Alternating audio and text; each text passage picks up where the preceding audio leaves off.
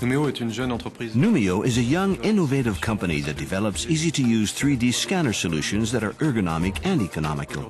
Today, our challenge is to bring to market OptiNoom, our ultra-portable 3D scanner with an electronic eye that measures in 3D. Well, there are many interesting applications for a scanner like this in the automotive and aerospace industries, such as quality control of parts manufactured by subcontractors or for airplane maintenance. The medical profession can also benefit from this type of application, or for example, in the area of prosthetics, where we can scan the human body and use the measurements to create custom-made prostheses. During the Imagine Affair in Monaco last February, we met the vice president of Dassault Systèmes, who heads the design studio.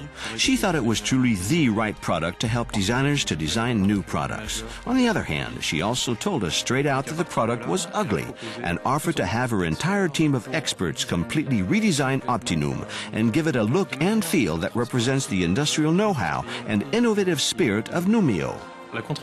Design Studio's contribution was extremely challenging because it involved taking all our technical specifications, electronic, optical, mechanical, which was a very big challenge, and create an object that is simultaneously aesthetic, small, ultra-portable, and economical.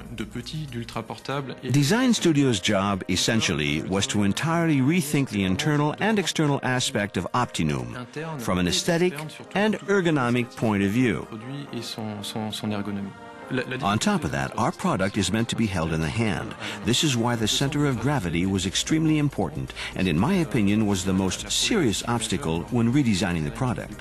We had to place the center of gravity as close as possible to the handle so that the person using OptiNoom considers it as a simple extension of their hand. The partnership with Design Studio enabled us to develop a product that we could not have developed alone. The big difference with respect to other designers lied in the work methodology, which was based on user experience and the daily interaction between the Design Studio designers and our engineers. It was the reason why we were able to create a tool that is really adapted to our constraints, whether they're technological or cost-related.